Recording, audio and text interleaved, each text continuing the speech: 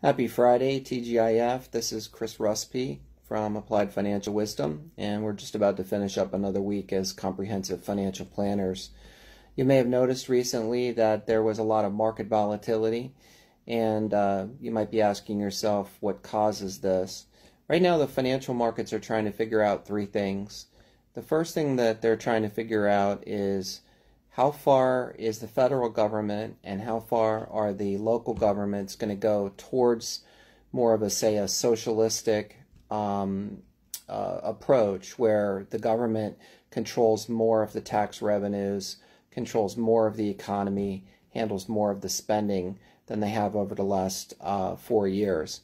Now, historically, the fact of the matter is that when the government, which is hugely inefficient, siphons a lot of money away from the private sector and from individual taxpayers, it typically causes the economy to slow down. So one of the things the financial markets are worried about is that the policy will go too far towards an extreme and cause a market, an economic contraction, which could also cause a market correction. So that's one thing that's on the market's minds right now.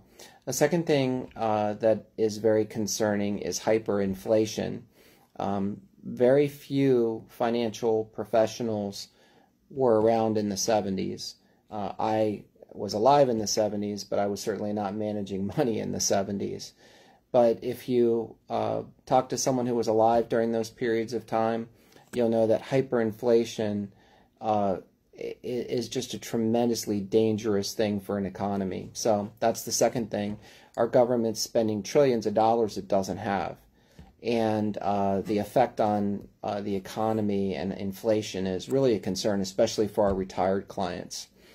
So we have inflation, we have kind of government policy, and then the third thing that's really on the financial markets right now is the cost to invest in equities, stocks, is exceedingly high. If you look at the last 100 years of financial products and you look at the cost of those relative to their earnings, one of the things that's been very consistent is that when you pay a very high cost in relationship to earnings, the ensuing 10 years is typically an underperforming period of time.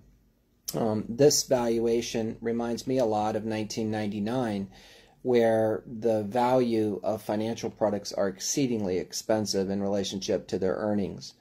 So when you take into consideration government policy possibly causing the economy to slow down or worse, collapse, and the high valuations and the risk of inflation, it makes sense that the financial markets are trying to find their bearings right here.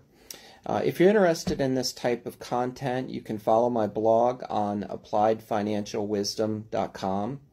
You can also subscribe to my social media channels. I'm on Facebook, YouTube, LinkedIn, and Twitter. Or you can send me an email.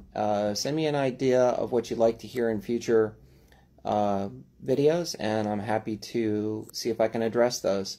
This is just an off-the-cuff, quick rehashing of the financial week, and appreciate your time, and as always I wish you happiness, health, and success.